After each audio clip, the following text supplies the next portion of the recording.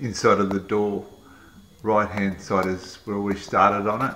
Too much light comes in here, too much heat, and it's not appropriate for weather. This door, it's not too good, so we're just putting some framing here, some pine, and we're going to make a little box window for it and then dress the rest of it in Western red cedar. Outside, just had to go and put a piece of pine on here to level the side off here, and then we're going to be putting another box window in here, or a narrow window in here, and you can see from the inside the pine brackets already in place on there. So the framework around the door,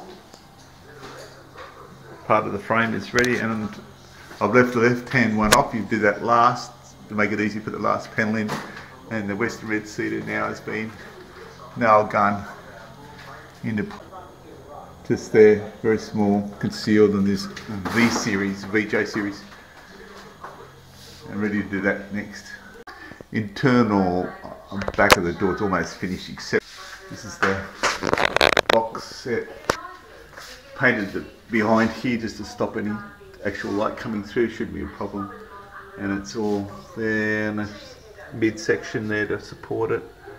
Down here, it's all braced in position, ready for the other pieces of timber to go left side and right side. So the external part of the door now, we've got a trim, aluminium, just trim around, and so that these are temporary side pieces here ready, because I've started putting each panel on and nail gunning that in, but these will sit just flush against there when it comes down here.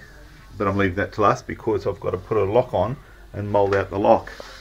Around here it's just finishing flush up against the door top and it's right side, and the same at the bottom now. So right hand side inside is now complete. Had to put these pieces on and plane them down and make them fit. A bit glary. Make them fit in here, give them a squeeze in. Worked out okay. Got a little narrow, nice window in there. Finished this front door. The front door has got the trim on there. No trim on this side because we're waiting to fit the other handle on that one. And then of course on the inside around the hinges, they had to be cut out, left like that. Last minute job, and then the hinges will be replaced anyway.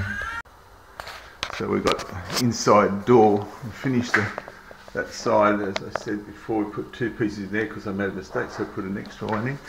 This here we've measured up. We've got our window in here boxed, and we'll just cut one piece to fit.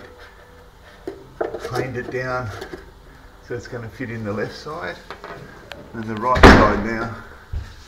The right side is going to have its piece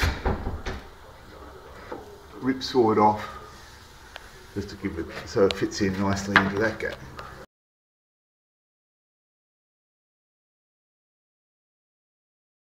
Working on the outside still, this took one full day to actually fit because the door frame was out.